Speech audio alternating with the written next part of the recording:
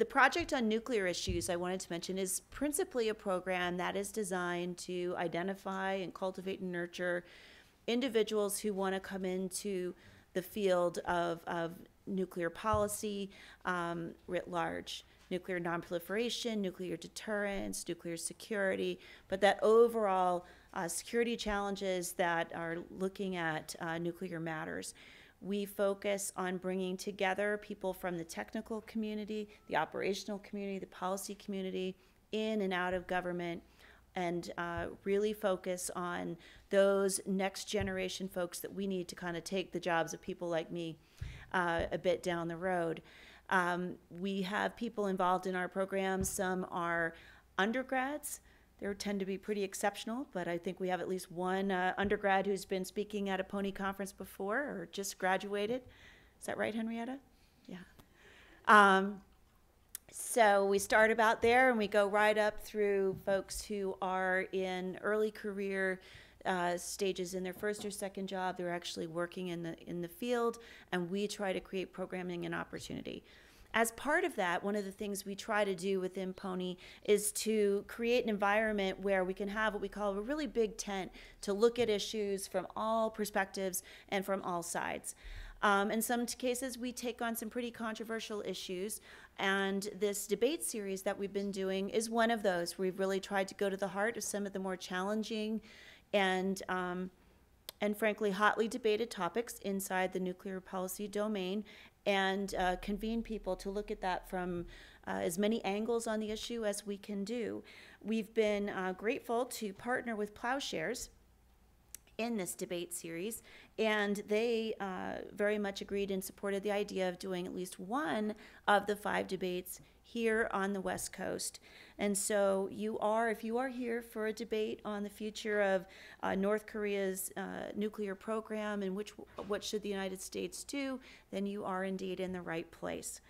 A few things about tonight's discussion. This debate is co-sponsored with Ploughshares, and we will be, the team will be sort of live tweeting. If you use a hashtag CSIS Live, that'll be great. That'll help get everyone into the same place. The meeting is on the record.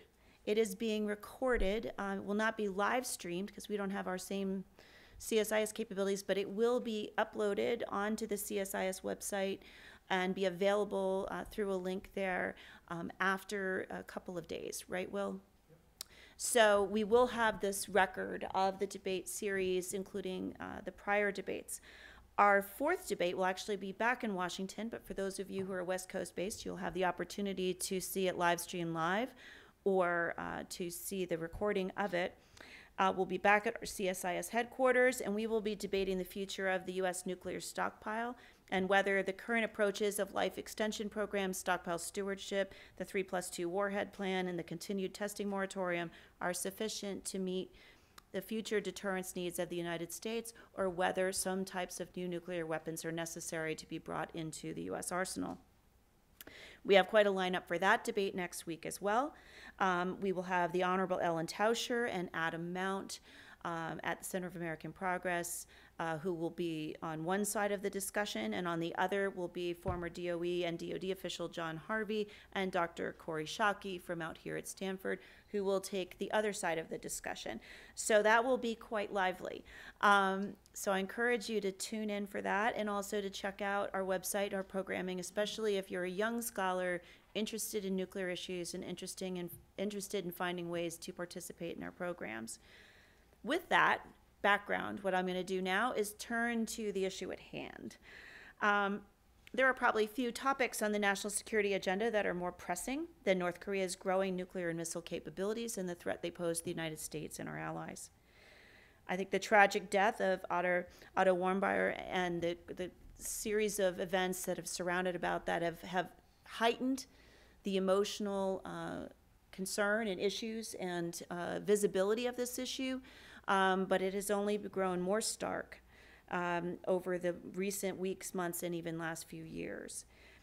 For decades, really, the United States and its allies have struggled to find long-term solutions to prevent North Korea from advancing its nuclear program, but it has continued to do so nonetheless. The Trump administration promised an end to the most recent approach, called by some strategic patience. In March, Secretary of State Rex Tillerson stated, "We are exploring a new range of security and diplomatic measures. All options are on the table." As the administration seeks the best path forward, the question here for us today is, should they look solely to diplomatic negotiations, or is a stronger defense and military posture, potentially including preemptive strikes, essential to keeping North Korea from threatening the continental U.S. with its advancing ballistic missile program and related nuclear weapons program? So we have a terrific lineup today. Before I get into introducing them and explaining their backgrounds, I'm going to tell you a little bit about how this works. There will be an opportunity for you all to engage. The debate question, the resolution on the table today is as follows. Diplomatic negotiations are the only way to prevent North Korea from fielding long-range ballistic missiles. Each debater will have 5 minutes for their opening statement, for a total of 10 minutes per team. Following the opening statements, the moderator, that's me, will ask a question of each of the presenters and allow 2 minutes for response. At the conclusion of the moderator questions, Team Carroll and Hanham will have 5 minutes total for a rebuttal, followed by the team Magsamen and Warden, who will have 5 minutes from their perspective. We'll then open the question for Q&A, and I'll ask that you try to organize a bit in terms of steering your questions towards both sides, and obviously we'll try to keep it somewhat even. So, you know, look at that, and I'll start to pick or ask so that we can go back and forth. So we'll have a few minutes for that, but we will make sure we leave time at the end for a 5-minute closing statement on each side. Now, in case you're wondering, there'll be little signs in the front, and it's going to keep these guys on a very tight timeline, which they have very much practiced for. There'll be a green sign that says begin talking, a yellow sign that says you've only got a minute left, and a red sign you really don't want to see it. It's stop now no matter what. So it's a great, they'll be seeing that, so you'll be a little sign, and you know, but hopefully that won't be too obvious to you. Okay. So let me tell you just a little bit about our participants today. Arguing in favor of the need for a diplomacy-only approach, we have 2 terrific speakers. Paul Carroll currently serves as the Director of Programs at the Ploughshares Fund. He directs all of the Ploughshares grant-making efforts and provides strategic guidance to the President, the Executive Director, and the Board. Prior to joining Ploughshares in 2000, he worked on nuclear weapons issues in the Congressional Office of Technology Assessment and the U.S. Department of Energy. He has a wide range of expertise in nuclear weapons matters, ranging from the Department of Energy's nuclear weapons infrastructure to the North Korea's nuclear weapons program and the challenges involved in limiting it. And he has traveled twice to the DPRK with non-governmental delegations. Joining him in this position is Melissa Hanham. She is a senior research associate in the East Asia Nonproliferation Program at the James Martin Center, where she investigates new techniques in open source geospatial analysis, incorporating imagery and other remote sensing data, large data sets, social media, 3D modeling, and GIS mapping. I don't even know what some of those things are, but they sound very important. She also assists in the Export Control and Nonproliferation Project with research on proliferation financing and money laundering. And previously, she worked for the International Crisis Group in Beijing, China, and Seoul, South Korea. So, arguing against the proposition in favor of a more muscular approach to North Korea, we have also 2 outstanding speakers. First, we have Kelly Magsamen, who is an adjunct lecturer at the Johns Hopkins University at the School of Advanced International Studies, SAIC, in D.C. She previously served as the Principal Deputy Assistant Secretary of Defense for Asian Pacific Affairs. She's held a number of senior White House positions. Most recently, she served as Special Assistant to the President and Senior Director for Strategic Planning on the National Security Staff. Joining Kelly is John Warden, actually one of Pony's own, for those of you who have been with the program a bit. He is we like to, credit and claim wherever we can. Always. He is a senior policy analyst at SAIC, where he focuses on U.S. defense policy and strategy, deterrence and nuclear weapons, U.S. alliances, and other related issues. In March, John published a very highly regarded article entitled North Korea's Nuclear Posture, an Evolving Challenge for U.S. Deterrence. Previously, he was a senior fellow for U.S. National Security Policy at the Pacific Forum and a research assistant and program coordinator for the Defense and National Security Group and the Project on Nuclear Issues at the Center for Strategic and International Studies. So we are very happy to welcome him back as well, even if it's here on the West Coast. So with that, I'm going to join the team at the table, and we will get started.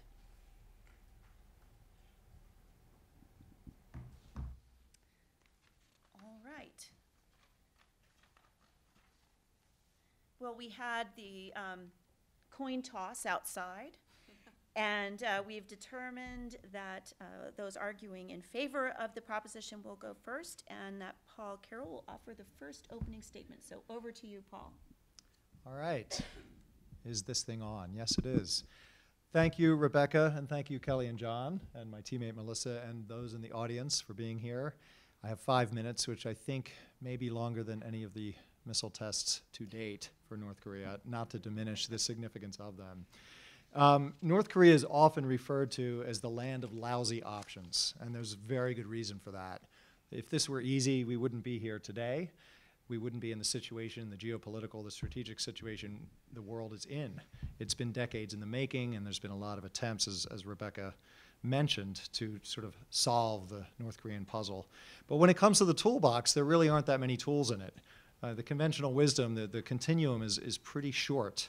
They basically boil down to sporadically, but I would argue effective diplomatic choices, sticks and carrots as they're often referred to, military brinksmanship or proportionate response from the old deterrence language that has been ineffective, but more importantly, highly risky. And then basically all in, a military attack, a preemptive or preventive attack that seeks to eliminate North Korea's missiles and nuclear program all in one fell swoop. So when considering this list, the least bad choice, and one that has in fact shown some success, is diplomacy. So I'd like to take this list in reverse order and take a quick look at why we believe that that is. Direct military attack. Even the most hawkish observers and experts agree that to attempt a large-scale military strike on North Korea would result in monumental loss of life and likely a regional war. Regional war, that includes South Korea, China, likely Japan. This isn't limited. Oh, and by the way, they also agree that we probably would not get every missile or nuclear weapon. So finding that successful is hard to do. We also cannot ensure that this would destroy or decapitate the regime. If the regime survives and there's any semblance of its society left, it would likely double down on its resolve to create weapons of mass destruction and the means to deliver them. In May, Secretary of Defense Mattis, before Congress, said it will be a war more serious in terms of human suffering than anything we've seen since 1953. It will involve massive shelling of an allies' capital, which is one of the most densely packed cities on earth. He's speaking about Seoul. It would be a serious, it would be catastrophic war, especially for innocent people in some of our allied countries, to include Japan most likely. So that's direct military attack, or prevention, if you will. Military posturing, or as some increasingly have advocated, let's take the gloves off. When they do something provocative, let's respond in kind and proportionate. This is more of a tactic and a reactionary response than a strategy of containment or resolution. It occurs each spring when we have joint exercises with South Korea, and on occasion in response to DPRK provocations, bomber flyovers and so on. It has never done anything to constrain North Korea, and arguably it exacerbates things, and again, it increases the risk of accidental war.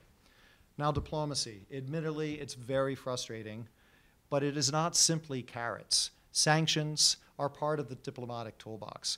Sanctions, I would argue, are not designed to stop their programs. They're designed to increase the cost and the pain and therefore bring them back to the table.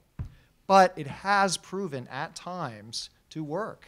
The agreed framework, for all of its warts and all of its pitfalls, over the course of 8 or 9 years actually limited and constrained North Korea's fissile material production and missile and rocket program. In fact, there was a moratorium from 1999 to 2006.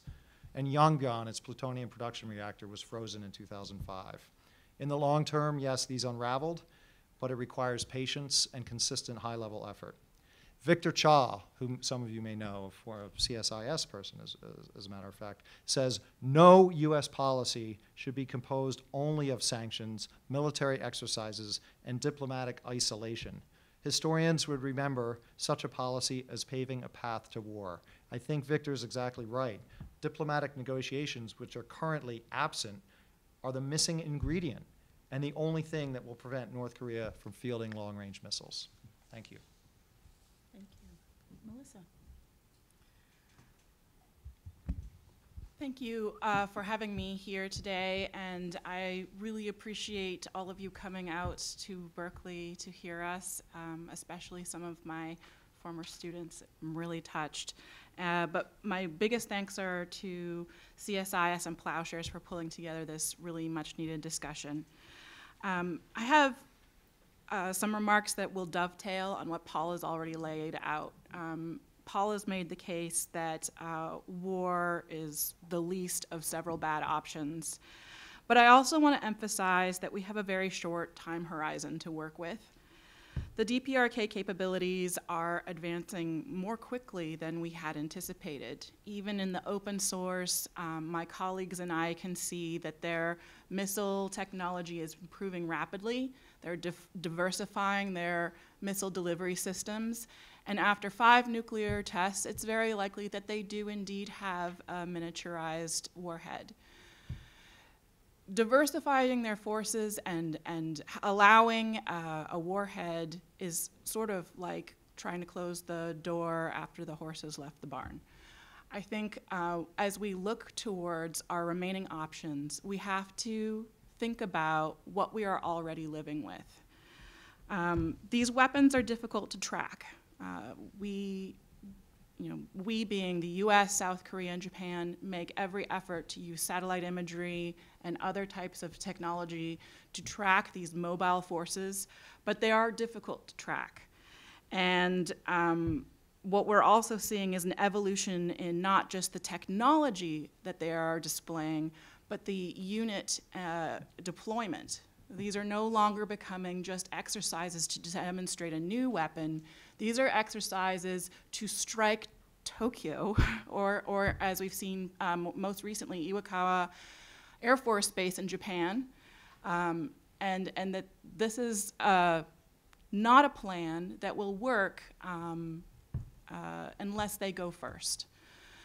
North Korea is not so dumb that they would not realize that there would be an overwhelming response to any type of military hostility to a US ally like South Korea or Japan.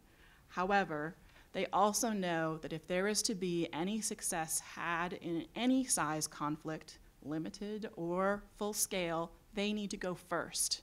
They need to nuke the Air Force Base where the F-15 bombers are coming from, and they need to shell Seoul to the ground.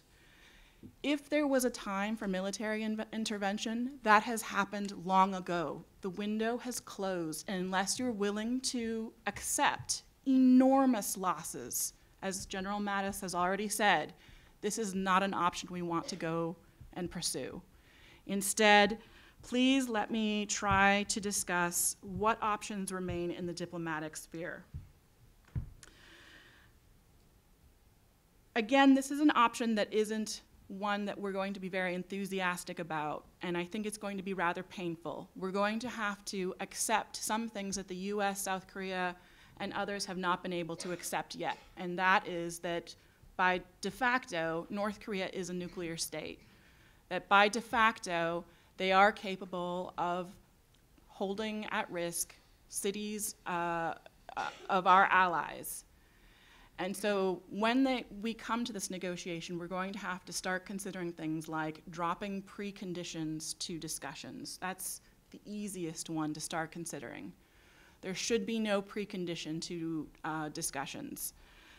In addition, we're going to have to start thinking about those things which North Korea desires the most and those things which we desire the most. We're no longer looking to eliminate or remove nuclear weapons from the Korean Peninsula at this time. I think we're going to have to accept capping their nuclear and missile capabilities. We're going to have to take that painful long look and decide that there are, much like Sig Hecker's 3 no's, no new fissile material, no new devices, no new tests to improve the quality of existing devices. In addition, we want to look at missiles. No new missile tests, no new missiles, no proliferation of missiles. These types of activities are probably the best that can be gotten at this point. The last point I want to say is we have to think about what North Korea desperately wants, and that is possibly going to be for a rebuttal. All right, we'll hold that one. But with that, I'm now going to turn to Kelly to take on your side here. This one. Is this on? Great. Thank you, Rebecca, and thank you to my fellow panelists. I will echo what others have already said. North Korea is a pretty tricky problem. The graveyard of North Korea policy is littered with lots of bodies, including mine, so it's a pleasure to be here and try over again. As I see it, there are 2 fundamental problems we have with North Korea. The first being that we don't have a willing dance partner in negotiations in a meaningful way. And not only do we not have a willing dance partner, we don't have a trusted or tested one in Kim Jong-un. So there's no sign that he's actually interested in negotiating away any of his capabilities. In fact, he's quite honestly demonstrated the opposite. He is a man on a mission. I think the last few years have demonstrated that. He is deeply aware of what happened in Libya to Muammar Gaddafi. That is very present in his mind in terms of how he thinks about having a credible deterrent to a U.S. attack or Korean attack. And so while I support diplomatic efforts under the right conditions, I also think we need to acknowledge that there's definitely not a guarantee of success. We've had a lot of failure in the past. And I don't think there's also the guarantee of success in reaching a meaningful deal or one that Kim Jong-un won't cheat on. And worse, I think if negotiations do break down or if Kim Jong-un does cheat, the risks are actually higher today than they were in 2005 for lots of reasons, in part because of the capabilities they've already achieved. So there are also real risks of a limited deal, which John will speak to in terms of just focusing on a ICBM capability. So if we are to pursue diplomacy, we really need to raise our game in terms of the level of coercive diplomacy that we would pursue. And to do that, we're going to have to employ a lot of other tools, including the military tool set along a spectrum. So this brings me to our second problem, which Melissa already talked about, but there's a flip side argument to the time problem.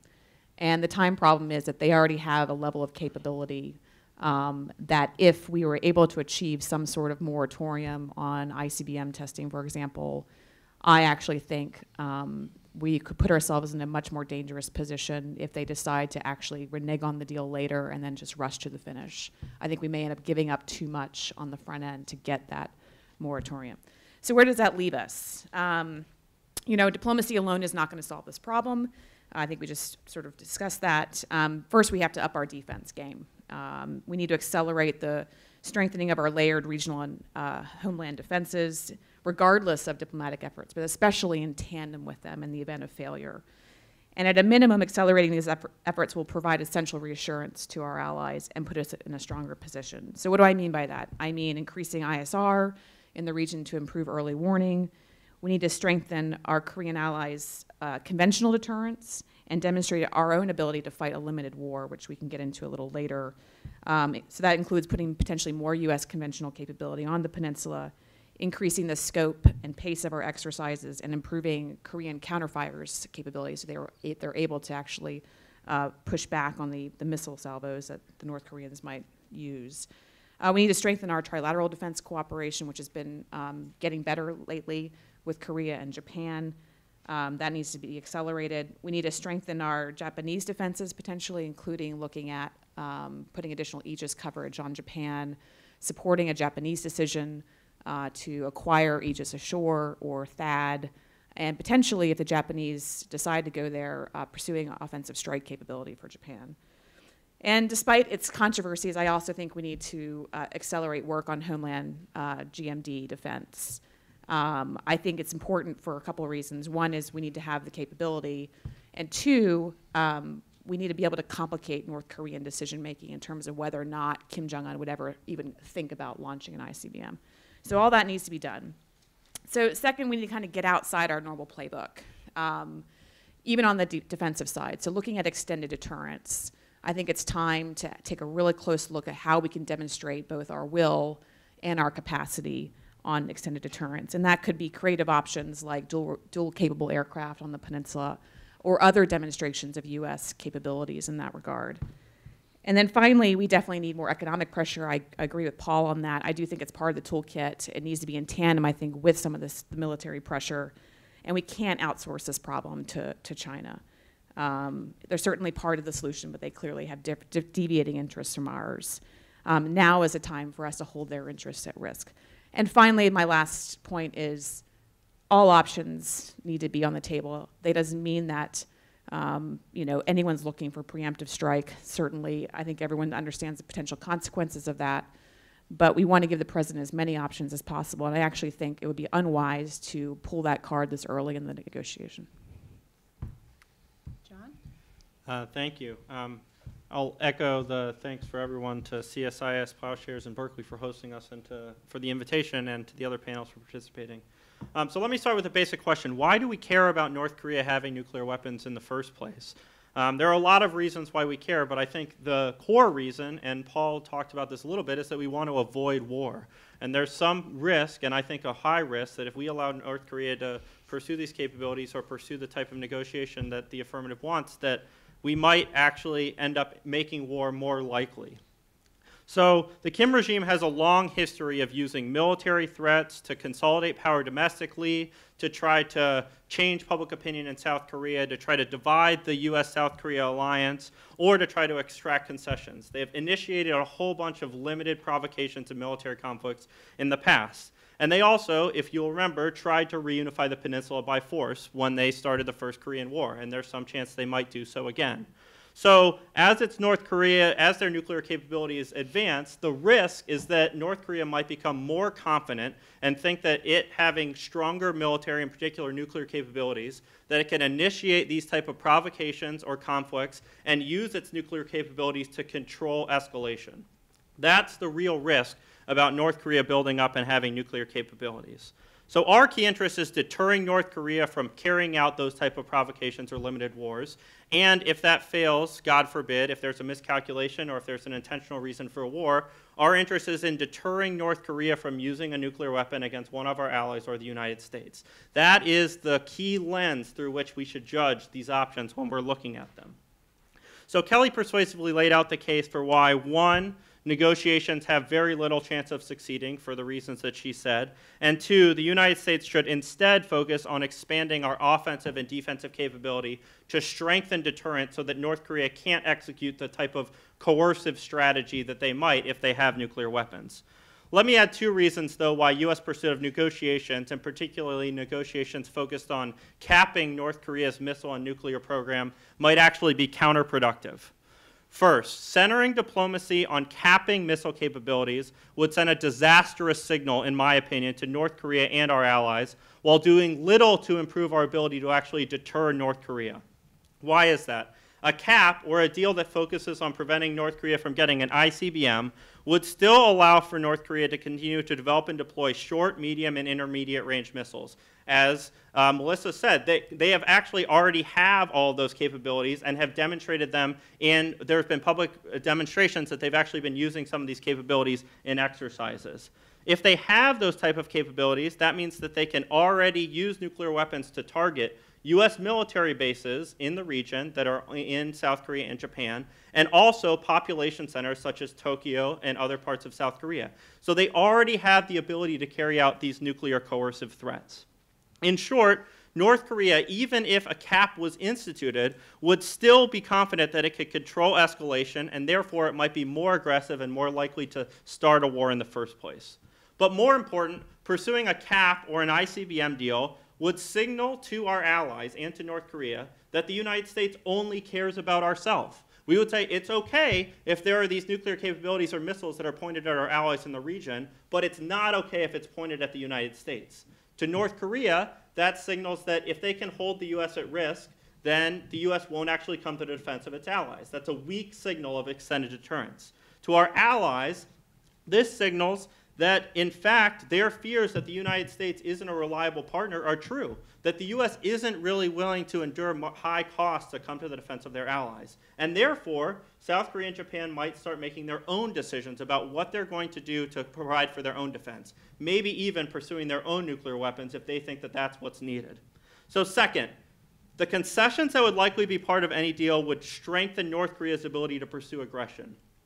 As they laid out in their speech, in order to get North Korea to accept these kind of deal, we're going to have to make a lot of concessions. North Korea is very attached to their ICBM program and all of the aspects of their missile program and their nuclear capabilities.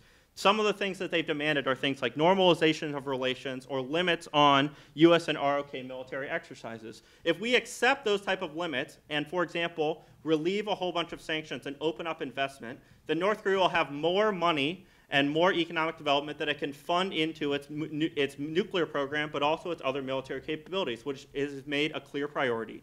And if we limit our military exercises, then the readiness of U.S. and ROK forces, and Japanese on the other hand, will also be decreased. This is exactly what might invite North Korea to think that they have an advantage and they can actually carry out a coercive strategy and potentially start a war on the peninsula. Thank you.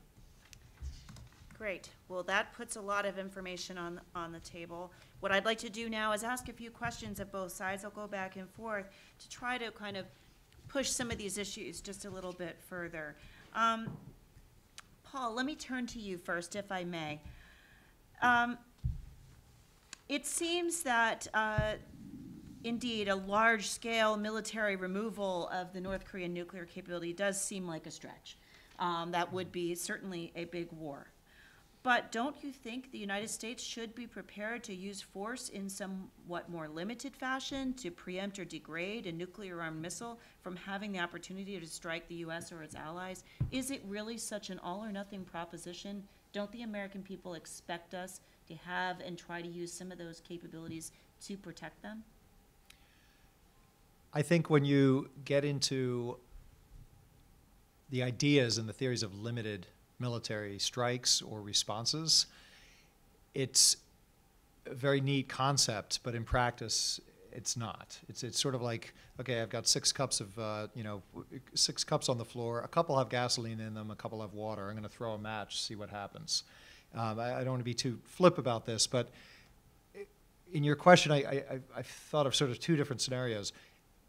Preemption it's very important to understand, is very different than prevention. Preemption is they're fueling a missile.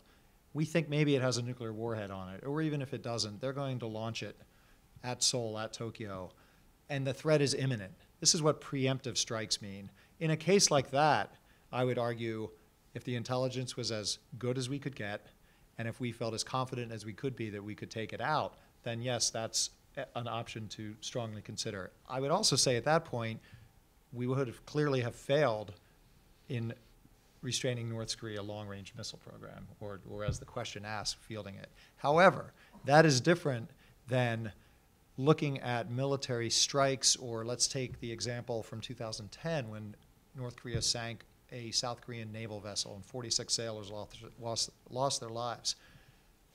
What might be a response to that militarily? I can find none that would be considered proportionate by the North Koreans, or something that they would say, oh yeah, we poked you, you get to poke us back. I don't want to take that kind of a risk. So when we get into that kind of a snowball effect, or that kind of a domino effect, I think it's extremely risky when you're talking about really a long-term endeavor of limiting and ultimately preventing fielding missiles. Okay, thank you. John, clearly any policy we'd have would be interested in trying to prevent a serious cleavage between the United States and our allies. At least that would appear to be the position of all sides. I guess my question for you is, isn't it possible that a strategy designed to cap North Korean nuclear-armed missile capabilities, ICBM capabilities, in fact potentially be actually a strategy designed to prevent such a cleavage? It seems perhaps that if North Korea was able to hold the United States at risk in a more serious way, wouldn't that raise anxieties from either Japan or South Korea that perhaps we could be cleaved from them in the event of a crisis? Yes, my short answer is I think it's certainly possible, and there are probably some who have that view. My opinion is that the bigger risk is sending the opposite signal, that if we send the signal to them that we're only concerned about protecting the U.S. homeland and not as concerned about protecting their territory, and that we're so concerned about protecting the U.S. homeland and such that we're basically demonstrating to North Korea and our allies that if a country could threaten the U.S. homeland with some limited amount of nuclear weapons, that would be enough to deter us from coming to their defense. So that's a difficult position to be in. And then the other thing that makes me somewhat skeptical of that argument is that when you think about what the coercive threat that North Korea is going to be issuing, they're going to be threatening to use nuclear weapons to try to get some country to back down. In my mind, I actually most worry about Japan backing down rather than the United States. So if you think about there's a war on the Korean Peninsula and the U.S. is coming to the defense of Korea, it requires flowing forces through Japan. There are UN rear bases in Japan in which forces have to go through in order to get to Korea. So we can't, fight as effectively on the Korean Peninsula if Japan decides to back out. So North Korea might say something, even without an ICBM, where it just has these medium and nuclear capabilities, where it says, Japan, if you don't back down, we're going to launch a nuclear weapon at you. And if that capability exists, and the United States has sent this signal to our allies that we're not a reliable partner and not willing to take on a lot of costs to come to their defense, which is what the essence of extended deterrence is, then I think that might actually put us in a worse position. Okay. Melissa, if we went forward with your proposition in terms of a negotiation based on capping the program, I guess my question for you is, that would mean accepting a nuclear-armed North Korea. And if we were to decide to accept and build into our longer-term sort of defense and national security planning and strategy a nuclear-armed North Korea, wouldn't we really have to look at how to bolster our deterrence posture? And isn't that sort of increasing deterrence posture actually a fundamental element of the same strategy if you're not going to go after complete denuclearization? So don't you actually, how do you reconcile that in terms of protecting U.S. allies and our own interests in a permanent nuclear-armed North Korean state? Sure. So I wanted to elaborate a little bit more on what I was suggesting by capping. I think this is, again, not a decision we want to come to. This is a decision that we're de facto in the situation of. So we can continue to say that North Korea is not a nuclear state, but they've had 5 nuclear tests. They hold enough fissile material for several nuclear weapons, and they are, in many ways, a nuclear state. I think in the past we've treated, India, Pakistan, Israel, others outside of the NPT as sort of special circumstances. I don't think we should perhaps allow North Korea back into the NPT as a nuclear state. I think that would set a horrible precedent. However, I do think that between what North Korea wants, which is recognition, maybe in word only, that we can make some headway there. If it sends a bad message to the allies, I think that, I hate to put it in such blunt terms, but I think possibly no one is more aware of the risk of war than our allies in the region. South Korea and Japan are fully aware of what's at stake, probably very much more aware than the United States public is. So while I agree that our commitment to the allies in the region in no way should waver, I think that we do this as a step-by-step process with them and decide together what this is. Because this is ultimately not about the United States and North Korea.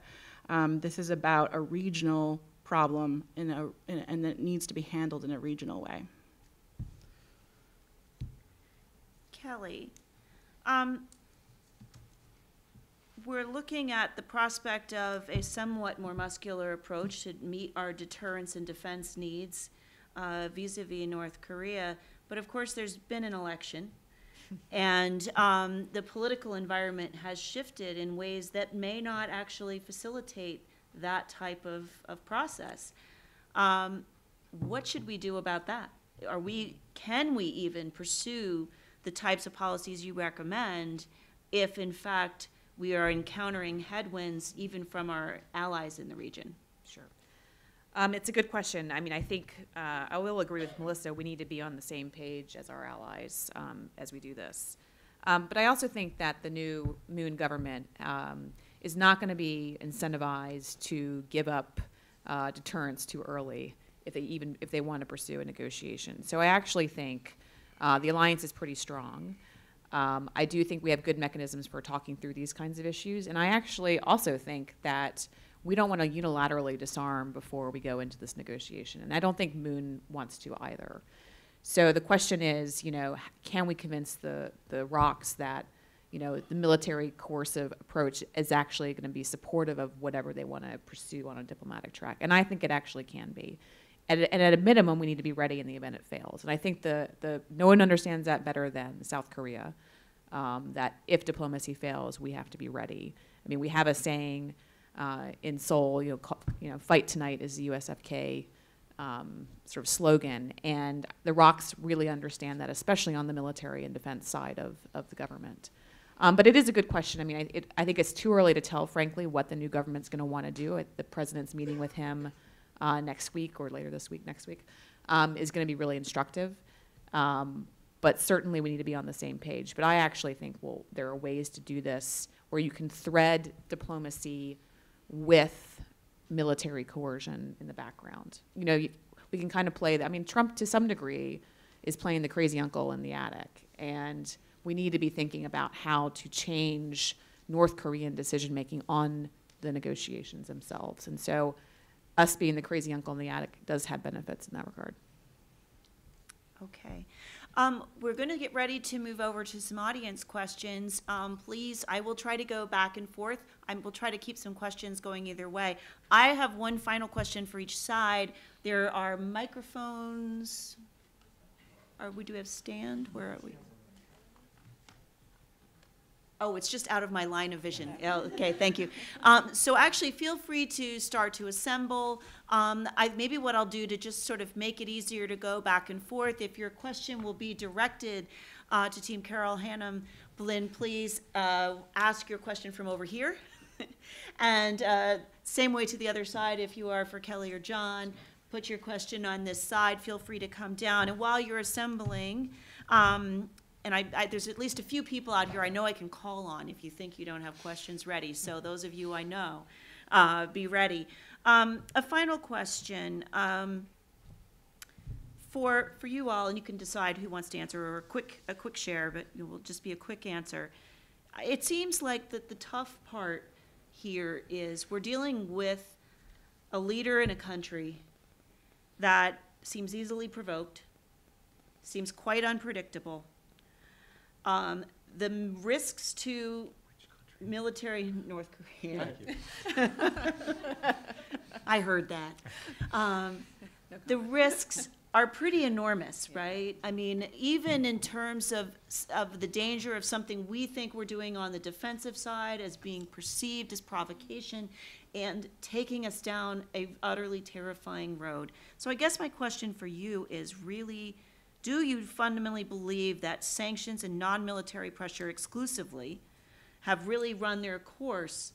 Can we, is there more we could do there? And in fact, is it important to back off of military pressure to avoid those provocations? Or have we really reached the point in the road where we have to take a bit more risk than we have in the past? So let me be clear. I don't think that we should brandish the military instrument in a sort of sloppy way. I think the Carl Vinson episode was a disaster. It certainly undermined what the president was trying to achieve, I think. But there are ways to actually thread the needle. And I also don't buy necessarily the argument that Kim Jong-un is completely irrational. I'm not certain that that is the case. I also think that, trying to think of a way to state this. The security dilemma that Kim Jong-un has with the United States is not a variable, it's a constant. And I'm not certain that if we decided tomorrow to stop doing military exercises or, withdraw half our forces from the peninsula would convince Kim Jong-un that we had somehow benign intent towards him. Like it's baked into how he thinks. It's baked into how the regime is thinking. And so I think it's somewhat naive to think that a small adjustment in how we approach defense issues on the peninsula is going to change the way he thinks about us in the negotiation. Okay, thank you. So I guess my question over here in some ways, is almost an inverse of this. But as you look at this, it seems that Kim Jong-un at his most basic level is overwhelmingly concerned with his ability to stay in power. That seems to be the one thing everyone can agree seems to drive the thinking there. He certainly speaks a language of force and fear. I guess the question I would ask you is, how do we not just end up in the worst of all worlds? One where we've degraded the nonproliferation regime, we've accepted this sort of, we've given up the goal of denuclearization for a cap, but we're still dealing with a nuclear-armed adversary that's behaving in a highly combative fashion. And in the process, we've given up a number of things, because, of course, even to get a cap, we would have to give up some significant things. And so you're sort of looking at that and saying, are we actually better off? Or is it more important for Kim Jong-un to understand some language of force? Don't push too far, or your status and your regime will be threatened. So I guess that's really my question, is how do we not end up just worse off? Whichever. I guess I would say that I think we're already there. I mean, I hate to be a downer, but I think we've had our head in the sand for well over a decade at this point, and that North Korea, regardless of what we can tell using satellite imagery or photo analysis, there's enough evidence to suggest that they already have these weapons. They already have the ability to deliver them. As John pointed out, I think there was a misunderstanding. Their shorter range missiles can carry warheads too. The Nodong, they're all nuclear capable. So this is not about ICBMs. This is already happened. We're already in that place. We are in the worst place. So now we are forced with some really painful decisions. And regardless of how you break out over military only or military mostly or diplomacy only, I think you're going to have to make some really unpalatable decisions. And the question is, what weighs out to you? Is this more about preserving the lives of tens or hundreds of thousands of people in a war that could erupt very quickly and involve multiple actors? Or is it worth taking the risk of an imperfect, undesirable acknowledgement of a Kim Jong-un regime? We've had negotiations with adversaries before that were difficult. Soviet Union, we've had discussions before that though painful, no one is saying that Kim Jong-un is a darling, he has a great human rights regime, or that I would ever want to be in the same room with him. But I think at this point he's got it. I mean, he's got us, right? Like, he's got us in that position where we're going to have to start making really awful, terrible decisions like that. Okay, on that very optimistic note. Sorry. No, it's unfortunately it's a wicked problem for a reason, and so nonetheless the options are not particularly good. So we are in search of the least bad. With that, I'm going to turn over to audience questions. It looks like we've got one on each side, and we'll keep them coming. So to you, sir, if you would please say your name, your affiliation, and direct your question. I believe you're talking to this side.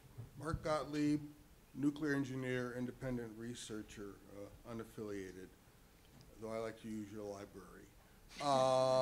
My question is this: knowing what I do about nuclear technology, it's clear the technical capability of North Korea is greatly aided by other sources. The reactor they have is based on the design of a Russian reactor. The missiles they have clearly resemble Russian missiles. And my question to the panel is, thinking more globally, beyond the rubric of North Korea itself, are there advantages to Russia and China of a nuclear-armed North Korea that we should be considering in this debate? Would they be, in effect, fostering a nuclear-armed North Korea while giving the presentation of being concerned? I think we need to consider the more global axis in this regard. Would anyone care to respond to that? Okay. Does sort of sound like one that could affect both sides of the discussion. I'll turn to you all first if you think there's an issue there. I guess I can't comment on whether or not they're trying to encourage North Korea to develop their own nuclear weapons. I'm not sure that there's evidence of that. But the point that I will strongly agree on is the fact that our interests and countries like China's and Russia's interests when it comes to North Korea are different. This thought that if we just tell China and tell them forcefully or tell them nicely and then they'll start turning the screws and then we'll get our answer to North Korea is a false one. And it's an illusion, and it's not actually realistic. Part of the reason it's not realistic is because there's limits on the amount of leverage that China has. But part of the reason it's not realistic is that we have very different interests. China likes having a country in North Korea that it is friendly to it and is a buffer between U.S. forces that are on the South Korean side. It likes having some weakness on the peninsula. It likes having U.S. forces further away. And it probably wouldn't want a unified Korea that had nuclear weapons. So there's different interests between the sides, and I think that we need to think about those interests as we think about what's realistic. China, Russia, do you all have how does that support or detract from some of your arguments? Well, the short answer to the question is yes. And your question was, should that be part of this debate? I think it absolutely should be part of it. My own view is that, and my own understanding is that clearly the early North Korean nuclear history is obviously supported by China and Russia with reactors, with materials and so on. But, the training wheels came off probably in 2005 and 6. A.Q. Khan and his network had a hand in it too. There was a black market out there and they took full advantage of it. I think the consensus at this point is that they are, not only are the training wheels off, they've got the keys to the car now. They can produce their own fissile materials. They can design and manufacture centrifuges. They have, even though it's a small facility, a 5 megawatt, what's called a Magnox reactor that can produce plutonium. They're building a 50 megawatt reactor. And so they don't need the assistance that they used to. They can do these things indigenously. That doesn't mean that they are 100%. I'm not privy to intelligence assessments that say otherwise, but North Korea can do it on their own. Whether China or Russia benefit from having a nuclear-armed and deliverable weapon from North Korea, that one to me is more of a stretch. I mean, everything that John said is true. There's some benefit to China having a buffer state, but it's a really tough one. It's like having a neighbor that you're glad is one house between you and the next neighbor, but when your next door neighbor starts partying all night and lighting off fireworks, maybe not so much. So that, to me, is a red line question for China. Our red line, and the latest red line, is ICBM and mateable with a warhead. Is that China's? I think that's a pivotal question. Thank you. Thanks. All right. Okay, Larry Chastain, University of Texas at Dallas. In the past couple of weeks, our Missile Defense Agency has had some real successful tests, and I think it shows that missile defense works for what it was designed for, limited missile defense against somebody exactly like North Korea. So my question is really to both sides. Why is this not one of the first things that's always brought up, is that we have an effective limited missile defense against North Korea? Because a lot of times people will say that and they say, well, maybe it doesn't work so well. But I think if you go to Missile Defense Agency, they say it works, and I don't know why we don't get more positive PR for our current capabilities. I'll take it. Is that to us? Is that to both of us? Or? I think we'll start here. Well, you guys can both respond. It's fine. So it's a really good question. I think the test was remarkable, and I'm glad it was successful. There's a lot of debate, of course, about whether or not, we test under realistic circumstances. But from my opinion, I think it's important that we continue to accelerate those efforts and do more. And at a minimum, to complicate how the North Koreans think about whether or not they could ever use one. So on the one hand, it's to protect, the United States. On the other hand, it's also to affect how the North Koreans think about use. So in my opinion, we should be doing more on GMD defense and accelerating it as best we can. I'm not certain that the administration has budgeted for that, but we'll see. I guess in many ways I probably agree with Kelly. The distinctions I would make are that the tests that have been conducted under environments which are very specific. And while they're successful, it perhaps has not, or it definitely has not simulated what a North Korean ICBM launch would look like. So one of the challenges is we don't know how many would be launched. We don't know when they would launch. We don't know what they would target. And we don't know whether those missiles would have confusers like chaff or air balloons or even multiple independent reentry vehicles. So when they conduct these tests, it's not worthless. It's a good goal to work towards as long as it's fiscally in the interests of Americans. But I don't think that the technology will be ready in time for North Korea. I think, unfortunately, that that this may be a longer-term project than conflict with North Korea. Okay, thank you. Go ahead, and then I'll switch to here because you've been there for a bit. Thank you. My name is Fiona Cunningham. I'm a PhD candidate at MIT. And so I have a question which is actually to both sides, directed at Paul and at John, which is about the ability of the United States and North Korea to control escalation if there is any sort of conflict, be it nuclear or be it conventional. Because listening to the debate, it sounded like Paul was quite pessimistic that if the United States engaged in some sort of limited strikes in response to North Korea, that North Korea would respond proportionately or would see things fairly, and therefore the US can't really control escalation if military force is used. Yet on the other hand, when John gave his presentation, he noted that North Korea could be using its nuclear capabilities to control escalation by, for example, threatening Japan. So I'm wondering whether actually the two sides agree or disagree on the ability to control escalation on the peninsula. Are we simply making worst case assumptions that we shouldn't think we can control escalation, and we should assume that the North Koreans are optimistic about that and plan accordingly because that's the worst case scenario? Or are there more fundamental reasons why the US couldn't control escalation while North Korea possibly could? All right, good question. Yeah, thank you. It's an excellent question. I want to first just start out by saying I am not a veteran. I never served in the armed forces, and I think that it's important to recognize that civilians in think tanks or organizations commenting on this is from a theoretical and academic point of view. And if there are military folks in the audience, I would solicit your input. But the theory and the speculation is that, as Kelly said earlier, with negotiations or diplomacy, you need a willing dance partner. Well, this holds doubly for controlling escalation,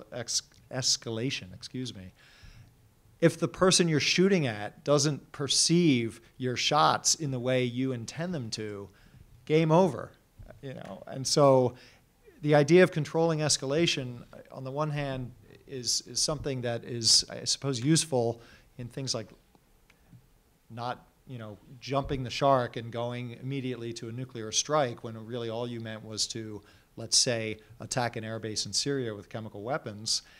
Okay. But when you're talking about the North Koreans and you're talking about rhetorical war that has been going on for decades, when you're talking about military service people in South Korea, 40 miles from the DMZ, the notion or the comfort you take in, oh, that's okay, they'll know what we're up to, I don't think it exists, and it's extremely risky.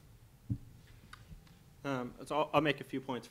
First, I think the main point is that our biggest fear should be if North Korea thinks they can control escalation. Because if North Korea thinks that they can use nuclear coercion to control escalation, then they will think that they have freedom to initiate more provocations and conflicts at a lower level, thinking that they will deter the U.S. and South Korea from getting to a higher level. So, in fact, if they had that ability and we don't have the forces to be able to counter it, war could actually become more likely because North Korea could miscalculate and become overconfident. So that's why when we talk about some of these capabilities, one of the things that I think we need capabilities for is to challenge that thinking. So if they don't think that they have the military capabilities to be able to manage and control escalation, then maybe, hopefully, that will induce caution. The second point. Oh, sorry. I was just going to say I agree with that. In fact, someone who I have confidence in, after the shelling of the South Korean islands a few years ago, apparently some of the assessments were the accuracy was really bad. And so the theory is that if North Korea relies more on their nuclear weapons, their conventional forces deteriorate, they'll go there quicker. So I just want to say that I agree with that. That's a problem. And just real quickly, two other things. I think another aspect that Paul alluded to, I think, is also in terms of controlling escalation, the U.S. isn't the only party. South Korea and North Korea also are going to have a say in this. So, for example, with the example of the sinking of the Chonan and the shelling of Yongbyon, after that, there was a lot of sentiment in South Korea that we're not going to allow something like this to happen. And in fact, our response is going to be a lot bigger. So it may be that if the U.S. can try to prevent that, but we might not be able to control it. And then the last thing I will say is that kind of thinking more long term, and I think this is a harder problem for the U.S., you're never going to have 100% confidence in controlling escalation. It's going to be a risky proposition. It's not anything that I would want to hope that you would have to execute. But the problem with not having if you don't have a strategy for how you're going to fight a war while controlling escalation, then the only alternative is total war. So that means that if we say that any war we get into with North Korea, we can't control and there's no strategy in which we can control it, that means we're going to go after every nuclear capability they have and we're going to try to change the regime. So especially as their nuclear capabilities get to be a lot more sophisticated and a lot more diverse, we are going to have to, together with our South Korean allies, more realistically think about how we can deter and, if necessary, fight wars that can preserve our interests without forcing us to have to make the choice of going to the highest level very early, very quickly. And that's a very hard problem, and there's no perfect answer, but I think that's the long-term challenge with North Korea's nuclear program. It does seem, and maybe we'll come back on a question on this, so I'll ask both sides to think about it a little bit. It's an incredibly difficult proposition if, in fact, there is no space between limited response and use or lose. If we're pushing north, if we do anything, creates the perception that they're in a use or lose posture, I think, yes, that's bad. On the other hand, it's probably even worse in the sense that we don't have any ways to manage it. It drives us to overwhelming restraint in situations where that may be unacceptable. So it's incredibly difficult. And another thing neither side's really addressed yet, but which is another very difficult issue, is if you get to a deterrence type relationship, if we have to get to a point where we're living with the nuclear armed North Korea, a lot of those premises are you can't have a strategy and a standing policy of eliminating the regime, of reunification on terms of the South, and say I'm going to have a deterrence relationship between these parties. And Kelly, I'm looking at you to kind of think about this issue, because that is incredibly difficult. That means you're always attempting to deter an adversary who is always in a use or lose position. That's a recipe. So on either side, there's some big concessions in the policy domain to be made if we're going to live with a North Korea with a nuclear-armed missile capability. While you ponder that and perhaps work some of those thoughts into your rebuttal, then what I want to do is kind of come back around. Actually, I'm realizing we didn't actually rebut. We'll work that together. Go ahead. I was wondering what happened. I got caught up in all the questions. I'm Nathaniel Mahold. I'm an undergraduate here, and I work with the NSSC. And my question is about controlling North Korea in a slightly different way, kind of inspired by, John, something that you talked about. If you guys have articulated very well that we're close to a worst-case scenario in terms of weapon development for North Korea, some of the things that the negation talked about were the idea that it would be bad to let up on sanctions because it could increase their economic ability to develop nuclear weapons. But one of the things that I was really wondering about as we're looking at ways to control North Korea is, can we think about if we increased foreign investment in North Korea, increase their economic ties with the rest of the world, and maybe mollify some of their leadership and increase the standard of living of their population so that they're not so destitute, and solve some of their economic problems, we might be able to see North Korea more amenable to talking about getting rid of such volatile weapon options. So, well, it's a good question. I think that the risks of that, however, are that you're essentially setting up a scenario where we succumb to nuclear blackmail. So I think it's, one, I think I'm not certain that Kim Jong-un would ever allow us to make those kinds of investments in his country, in part because he wouldn't be able to control it. So he has his own interest in that, in keeping kind of suppression of the society. But also I would be very wary about creating a standard of nuclear blackmail for global investment. I think in theory it sounds like an interesting premise. I just think in actual practice I think it would be quite destructive. Okay. All right, what I'm going to do, because we've had such a good exchange that we're actually coming to the end of our time, and the moderator did make the mistake of skipping over one of the responses, but I have a solution. So here's what we're going to do. We're going to take these last two questions. So go ahead, I want you to actually put your questions up. But then what I'm going to do is I'm going to turn to John and then Melissa to make the rebuttal points, and then we'll move to the closing arguments from Kelly and Paul. So it'll really be an opportunity for you all to pick up the pieces, and then for your debating partner to lock in the closure. But I think what we'll do is have a chance to answer some of these questions, to put them on the table as part of that process. So we'll roll it together if that's all right. Keep you on your toes. And we were at this side before, so we'll take this question over here. I'll try to keep this one very short then. My name's Drake Brewster. I'm at the Naval Postgraduate School, and it's specifically for the affirmative side. So we kept talking about a cap. And so when we talk about a cap, it comes down to a treaty and how we count warheads/cores. Right now it's a mess. So if you put 20 nuclear warheads on a bomber, it counts as one. So capping doesn't necessarily stop the number of warheads or the special nuclear material they can have. So a cap does not stop the possibility of smuggling a warhead. So how does your plan deal with smuggling a warhead, which is the controlling the, what do we call it? We just use the word controlling the tempo of the engagement. That's how you do it. You smuggle a warhead in. So we're going to come. I'm going to roll these in, and then we'll put that in the rebuttal. But this kind of, I think, this question of what are we capping exactly, I think this would be really helpful. Henrietta. Henrietta, currently at Lawrence Livermore, starting my PhD at Princeton in the fall. I wanted to ask about the use of offensive cyber weapons in this dilemma and how it relates to either using diplomatic tools or military tools subsequently, and how North Koreans' reactions to the use of cyber weapons would influence U.S. ability to control the situation. Okay. All right. Good question. I think that applies to both. It's exactly to the previous one. Go ahead. So Harry Andreatis with the Nuclear Engineering Department at Berkeley. Well, the one thing I haven't heard is what end state are we willing to accept for North Korea? In the sense that India, we had issues when they became a weapon state, but now we're trying to push them into the nuclear suppliers group. Do we envision an end state that we can agree on, essentially, with North Korea? Okay, great.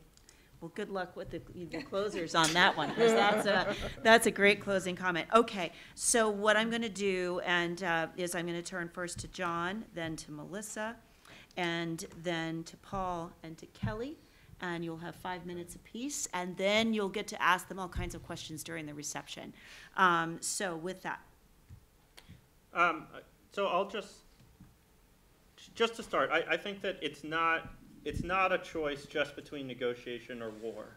I don't think that we should execute a preventative war against North Korea, and I don't think that we should go in for a negotiation in which we're willing to make large concessions in order to get them to cap their program or not produce ICBMs for many of the reasons we talked about. The question is, what are you going to give up and what are you going to get back? And we've started to get into some of the specifics, but my general premise or my general argument is that what we are would actually be required to get North Korea to come to the table and accept a meaningful cap is more than what we would actually get out of it. So if we had to give up things like a whole bunch of relief of sanctions, if we had to suspend military exercises, that would have real impacts both in decreasing our military capability, but also potentially expanding North Korea's military and nuclear capability.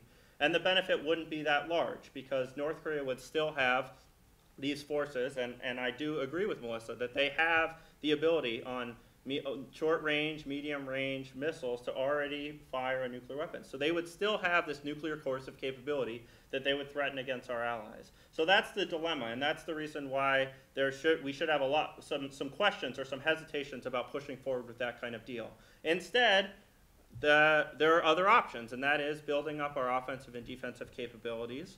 The question about cyber weapons, I think that cyber weapons should be part of the type of capabilities that we are thinking about when we're trying to hold, to deter, or to prevent North Korea from being able to operate or coerce with impunity. How North Korea would respond, how effective those capabilities would be, I don't really know or can't really get into the details, but certainly think that that's an avenue that we should be able to pursue. And then the last question about kind of what is the end state? I think that's the hard question. So from my perspective, and Kelly probably has a slightly different perspective, and she'll probably get to that. But from my perspective, there are no good options, and our best option is to try to deter and contain the threat as much as possible, stay on the same page with our allies, and then hope that over time the situation changes. Either the Kim regime has a change of heart, or there's some kind of change in the Kim regime, but that if we make a whole bunch of concessions to this regime, given how much they care about their nuclear forces and are going to be unwilling to give them up, and that given the investment that they've already made at it, we're not going to be able to get a deal that's actually going to be satisfactory or all that beneficial for them. So I just want to, I'll make two important distinctions, I think, that will address some of the questions and some of their comments. First is that just saying that we shouldn't pursue a negotiation that's focused on ICBMs or focused on a cap doesn't mean that I don't think that we should have talks. I think we should definitely have talks with North Korea. We should have talks about making it so that there's not miscalculation. We should have talks about avoiding deconfliction. We should have talks about areas where there's disagreement, like the northern limit line, which is a kind of sea territorial dispute. Those are areas for talks. What I don't think we should do is focus on ICBMs, focus on capping ICBMs, and offer a whole bunch of concessions in that area. And then second, to again make this point about preventative and preemptive. I don't think that we should initiate a preventative strike against North Korea's capabilities. Preventative meaning there's not an imminent threat, but we're trying to prevent a later harm or a later capability. But I do think that the type of capabilities that Kelly described in the first speech about building up intelligence, surveillance, and reconnaissance, building up strike forces, building up those kind of things are the type of forces we need so that we can threaten preemption and therefore deter North Korea from carrying out this kind of tit for tat that they might pursue if they're confident in their capabilities. So the real concern is preventing war, but I think one of the main differences is that in our opinion, or in my opinion at least, we're more likely to prevent war by showing strength and resolve with our allies by building up these capabilities rather than by pursuing the type of deal that's focused on a cap and still would allow them to keep a lot of the capabilities but also have more investment in a more normal diplomatic relationship. Thank you. Melissa. So Rebecca asked us not to all violently agree in the middle, and that's a challenge. I think I'm first going to go through some of the points, excellent points that John and Kelly mentioned, and then I'm going to try to sum up and answer some of the big picture questions. So I think one of the things that Kelly raised that resonated with me is the idea that North Korea is not a willing partner. And I think it's very easy to see from the outside that it seems true. If you read KCNA statements as carefully as I do, and you even perhaps run them through sentiment analysis and really nerd out on them, you'll find that a lot of these statements, though very negative overall about the United States, leave an open question at the end. It's always, until the US changes its behavior, X, Y, Z. Until the US stops threatening us, X, Y, Z. So what I'm suggesting is that we haven't met that point where they're willing to discuss yet. Perhaps we haven't, I think the simple removal of preconditions to talks is probably the first way to get your foot in the door. But I do think that, unfortunately, recognizing the Kim regime may be part of that equation. That seems to be the thing that makes them most paranoid. And honestly, it's not paranoid, right? I mean, the US has been practicing decapitation exercises with South Korea for some time now. We openly threatened to nuke them since the 50s. It's not paranoid if it's real. So I think we, in the effort of making or building even a modicum of trust, may have to roll back some of our own fiery rhetoric in order to begin negotiations in an effective way. She also raised that these negotiations may fail, and that's, unfortunately, that's just the cards that we're dealt with. They may indeed fail. The larger question, something that John touched on as well, is will they move along the path while we're failing at negotiations? I think this is probably the real crux of it, because in a way that's what we've already been doing, right? So the last 10 years have been, unfortunately, largely strategic patience, has been them having a bonanza in technology. And so I do think that what action is that, whatever action we choose has to be decisive, and it has to come out very quickly, because they're probably going to test a lot of new stuff in the future, and they're going to get better and better at it. John, I think maybe he and I are especially violently agreeing. I think that when I discuss about missile tests and missile caps, I'm talking about the whole missile caboodle. This is not just about ICBMs for me.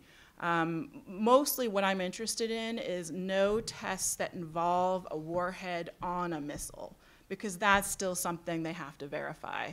So whether it's a NODONG or a SCUD, or if it's an ICBM, what I really don't want is them able to demonstrate that they can put a warhead on it. China did it in 1964 by flying over their own territory and exploding it in the western part of China. There's no safe direction for North Korea to test a live nuclear warhead on a missile. This is also true, is there's no real good way for us to know that it's just a test. So this is one of the caps that I would like to talk about. I also don't agree in rolling back sanctions. I do not want money to go into the funding of the program. So that, to me, that's not really on the table until much, much later, after much more trust has been built. And I don't think we need to curb our readiness per se. I still think investments in homeland and allies' security are very important. To answer some of the bigger questions, what are we talking about with capping? So this is what I wish I could talk for an hour about, but I have 30 seconds. So I will say that verification is going to be painful, intrusive, just obnoxious. It's going to have to make the Iran deal look like a cakewalk. And that is going to be the hardest thing to negotiate. And in the agreed framework, I think that kind of was the part where it started falling apart. So we have to do a better job. The good news is we have better tools than ever before. Not perfect, not X-ray vision from Superman, but we have a lot more satellite imagery, civil society paying attention, a lot more smart border technology, and I think for the first time ever, really willing partners. China, we were talking about China earlier, China doesn't want North Korea, So it's not thrilled about having a nuclear North Korea, but what it really doesn't want is a collapsed state. They are watching their borders now, more than they ever have before. They don't want illicit materials coming over their border. And with satellite imagery, we can actually keep pretty good tabs on what is crossing. So that. All right, thank you. Okay, Kelly, closing Okay. statement. So I think Melissa and I are going to agree on a lot, unfortunately. So Held you all back for a while. Yeah, I mean, the reality, this is a tough problem. I think we've walked through that today. My fundamental view is diplomacy can work, but it needs to be part of an aggregated strategy, and a strategy that employs all of our instruments of power, whether it's sanctions or whether it's deterrence and reassurance, whether it's messaging and signaling. I think all of that needs to be integrated. It's very difficult to do. None of us have succeeded thus far at that, but I think it has to be part of a broader mix. I also think we need to, for it to be successful, we also need to get outside the box that we have been in and develop a little bit more of a coercive approach to change the negotiation dynamic with North Korea, but also, frankly, to change the negotiation dynamic with China. We can't enter into any diplomatic negotiation with the perception that we're more interested in the deal than the adversary. And I think it's important for us, as we consider diplomacy, to ensure that we're in the best possible position to achieve a solution. And so while a diplomatic solution is preferable, the current conditions, I feel, are not necessarily conducive to one. And that's why we need to change it. And we have other instruments and tools to be able to do so. You know, one of the concerns I have, which we didn't get to in the conversation, was that, you know, as much as a limited deal sounds attractive and is probably the most achievable thing, whether it's a cap or a moratorium, whatever you want to call it, I also fear that with this guy, Kim Jong-un, it could end up being the final deal. And, you know, he may end up, you know, accepting a lot on the front end from us, agreeing to an ICBM moratorium, and then that's it. And I think that actually could leave us in a much worse position. I think this deal, at a minimum, would have to be, you know, demonstrate a roadmap towards a broader, more comprehensive deal that addresses all aspects of the nuclear program. It also addresses aspects of human rights and other issues in the long run.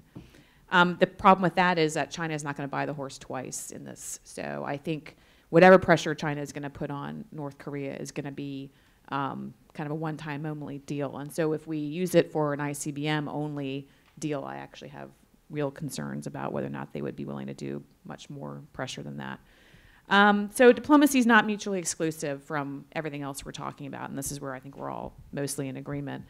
And to the end state question, I think it's obviously the best question. You know, there's a difference between what we seek as an end state and what we can actually achieve as an end state. And a lot of it, you know, in negotiation can change. So in my mind, you know, our desired end state is a comprehensive deal that addresses both the nuclear program and the ballistic missile program. Now, where we end up, I think, would probably end up being a deal that limits, not removes entirely the risks to our homeland and to our allies.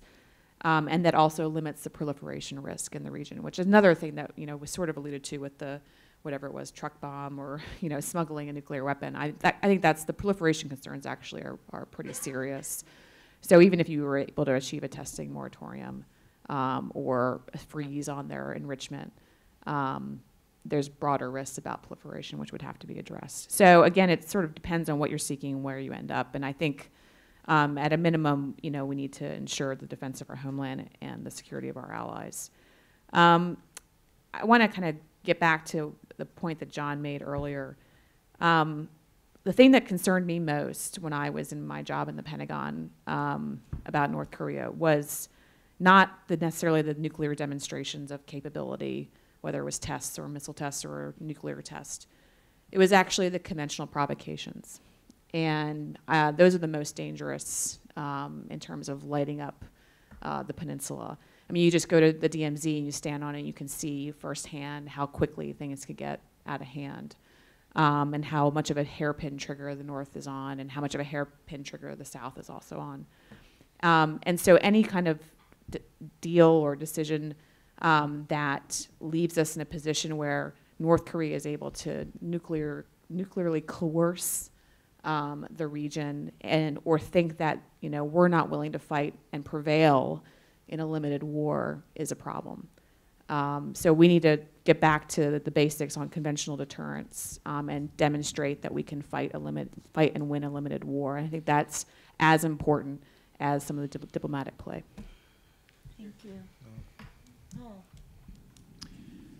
Just occurred to me, I went first and last, and it's not because Ploughshares helps fund this, so I just want to make that clear. And you also didn't want us to all violently agree, so maybe I'll just change my tone and be a little snarky for the first minute or two when I push back on just a couple specific points, but then I want to sort of close it with some broader themes also. And I'm going to try to quickly touch on these three questions, the one about the CAP scenario, offensive cyber, and the end state. So, a couple of quick pushbacks. Kelly, when you talked about some of your recommendations about beefing up defenses and maybe increasing THAAD deployments and even ground-based missile defense for the U.S. and helping ROK and Japan and so on, to me this sounded like a world in which North Korea has missiles.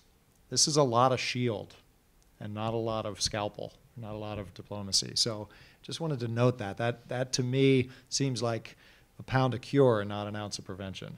Have you seen Wonder Woman? The shield. Not yet. My daughter's going right now and I want to go see it.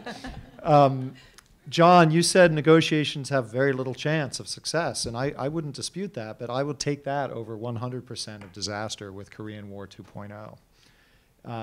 The other thing is that your point about limiting the joint exercises or maybe pulling back on them a bit, I don't think Melissa and I are suggesting skipping them, but would diminish our readiness or diminish our extended deterrence. This is another sort of pet peeve, and I'm not suggesting you don't agree, but preemption and prevention are very different. Deterrence and nuclear deterrence are very different, and they have been getting conflated for years. It really bugs me. I would submit that North Korea has been deterring us since well before their 2006 nuclear test, because they have, even though they might be beat up and a little rusty, the ability to level Seoul overnight with artillery. Likewise, I would submit that we have the ability to deter them from doing certain high-level things because of our overwhelming conventional forces. I mean, it's pretty darn impressive what we can do in minutes from around the globe. And so I just want to point that out. But if the concern about rolling back on the exercises is that it will somehow be perceived of diminishing deterrence in Pyongyang, I don't buy that. Between our subs, whether conventional or nuclear, I don't buy that. It may be more of a political pill to swallow for Seoul or Japan than an actual real-world diminishment of any military capability. And then the last thing, and please, I'm kind of in character, when you talked about hope and maybe Kim Jong-un will have a change of heart, I mean, that sounds a little bit like our side, that people would critique and say, what are you, nuts? So, I would like to second, what are you, nuts? Now, the other thing I will say, kind of, it's somewhat of a quip, but it's also real. Kim Jong-un currently is the longest-serving leader in the party we're talking about. He's been in there since, what, December of 2011 when his father passed away. And I'm not suggesting that he's, he has some gravitas, but he's been at this consolidation of power and leading, although it be a dictatorship, leading a nation on a path of certain endeavors longer than our own president, longer than the brand new Moon presidency in South Korea. So I just think that's important to note. So out of that for a minute. Back to diplomacy. I think Melissa was getting at this. This phrase, if diplomacy fails. Well, the nice thing about diplomacy is you get a lot of batters. It's not a one and done. It's a process. You keep trying. It's sort of like hunting for a job. You're going to get 50 no's before you get a yes, and you need to have the stomach for that. It needs to get a high priority from the U.S. administration. It needs consistency, patience, persistence, and also tolerance for bumps. We're, 40 miles from Silicon Valley, and the motto there is fail often and fail fast. I'll take your point. We don't have forever. But diplomacy is not, a one-and-done prospect. The flip side is a military attack would be. We know how that, in certain respects, we know how that would end. It might be a military success, but it would be a failure of what we're after, which is a peaceful, stable, denuclearized peninsula. That's sort of the end state. I jumped ahead. So some quick ideas of what might this look like. We could limit the exercises somewhat. We could open an interest section in Pyongyang. The UK has done it. We were supposed to have done this under the agreed framework, and it just didn't quite happen. We could allow them to come here more. The visas, we just don't allow them. And when there are some track 2 opportunities, they don't happen. We should be a little more forgiving. Forgiving's not the right word. Give them a little more latitude on that. The peace regime, the armistice, ending the armistice, something they have been very consistent in asking for. So we need to crawl before we walk and walk before we run. And that's my point to the gentleman from the Naval Postgraduate School. Sorry, I forgot your first name, but a cap scenario, we just need to begin talking before we even talk about a cap. We just want to say, hi, remember us? The offensive cyber weapon question, oh my God, to me, this is the Wild West. And that's a whole other debate. But when it comes to North Korea, this is exactly the kind of fight you don't want to get into because of the asymmetrical nature of it. You don't need much to be effective at it. We've seen that with the Sony hack. And so finally, the end state, my end state would be a denuclearized Korean peninsula. That means us too. And a stable future for the peninsula. Doesn't necessarily mean unification yet. Again, my end state is maybe 15 years off, not 40. So thank you. Okay, well, it's been a great discussion and a lot of information put on the table. It's true, several of the panelists have said, well, you didn't want us all to end up in the same place, and of course you kind of wanted to converge. I think that must be something about the character of pony debates. Everyone wants to sort of get together and do good at the end of the day. But what we recognize is there's probably a lot of different ways and different choices to make as you go, and that in those individual choices lie a lot of difficult decisions with potential risks and potential benefits. But I always value a really good discussion with smart people who are interested in solutions over polemics. And I think that is definitely something we had here today. So we may not have drawn out the polemical extremes, but I think we have teased out some of what the different toolkits look like and how they might be balanced or reset in different ways to emphasize different types of outcomes, different types of risks. So I want to thank all of you for doing that and for joining us for this session. I would like to thank the audience for your terrific participation, excellent questions. In fact, they were so good that you distracted me from my job as the moderator. So we've had to regroup, so thank you to the panelists for that.